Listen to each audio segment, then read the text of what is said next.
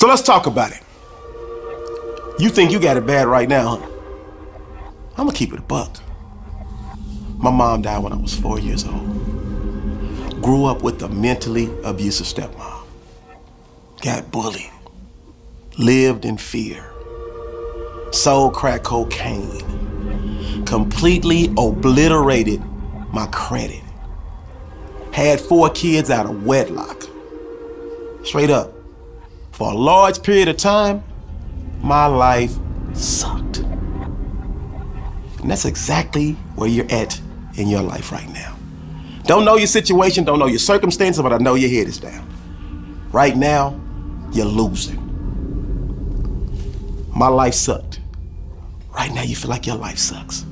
But I want you to understand, the word success, the first part of that word is suck.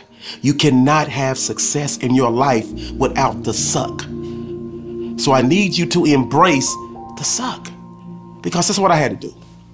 I was in a bad place, and I was in this deep, deep hole, and I knew I had to slowly climb my way out of it. It's crazy, his NFL quarterback had a horrible game. Team was losing. During the interview, they said, "You guys are playing so bad." He just said, "Listen to me. One word, relax. R-E-L-A-X, relax." And that's what I'm telling you right now. You're smack dab in the suck of your life. But I promise you, if you change your mindset, you can come back and win. Because that's exactly what I did. Oh, it was tough. I had to pray. I had to say a couple of prayers. I had to get on my knees. I remember Denzel Washington said, "Hey, I hope when you wake up in the morning, you put your shoes way up under the bed. So when you get up, you got to get on your knees to get them." So sometimes you got to say that prayer and ask for a little help, ask for a little forgiveness. But please own the fact that the majority of the situations that have led you down the road, you're responsible for. So I had to own it. First thing you got to do is own it. Own it, and then you can start the process of changing and slowly climbing out of that hole. You gotta take the stairs, because there's no elevator once we make all these poor decisions and bad mistakes. That's what I did. Woke up a changed person.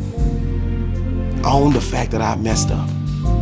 Instead of looking at having those 4 kids as an issue, as a problem, as a setback, I took ownership. I brought the kids to live with me. I became a single dad. You smack dab in the middle of your issue right now. Own it, and let's start making some different decisions and different choices, because the choices that you're making right now are going to affect the next 5 years, the next 10 years of your life. God willing, you're gonna be here anyway. So why don't you start making a decision right now to make the necessary changes, so when those 5 years pass, you're in a different place. So number 1, own it. Number 2, you have to believe. You have to believe that there are better days out there for you. You have to believe there's a better situation out there for you. Because we get beat down so bad sometimes that we start believing that's just our plight. Oh, woe is me. No, you weren't born to whine. You were born to win. You have to believe that you can achieve, because you can. I promise you can. Number 3, you have to be patient. You have to be patient. You have to be patient and consistent. So as you sit down and come up with your plan, and you decide what it is you're going to be and what it is you want to do, you have to be patient, and you have to take consistent action daily. And finally, you have to execute. You have to execute your game plan. And you have to understand, along the road of execution, there will be failures. You have to respect the failure if you expect to succeed. You made all the mess. It's time for you to clean it up.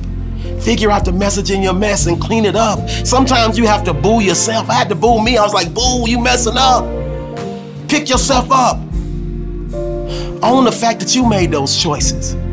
Sometimes you just have to remember, wherever you're at in life, pat yourself on the back, because you got yourself there. Believe. Believe you can win. God did not put you on this earth to lose. Be patient and consistent. And finally execute your game plan. And that's exactly what I did. And I slowly started climbing myself up out of that hole. And guess what? When I started to do the right things, the universe and God started giving me that extra push, that extra boost, that extra favor. It's crazy because I was watching this football game. The team was losing by 20 points with less than 2 minutes to go. And they kept believing and they kept fighting. And miraculously, everything fell into place for them to come back and win. You're in a spot right now, if you keep believing, you will get that extra boost. You will get that extra favor. And you will give yourself a chance to come back and win in your life. But it all starts with you. And it all starts right now. You got this. You keep fighting and you never quit and you never give up. You keep serving. And I promise you, the day will come when you find yourself climbing over the hump and making each and every day of your life a Wednesday. Keep fighting, keep swinging, because guess what? This is a great day to win. Let's go.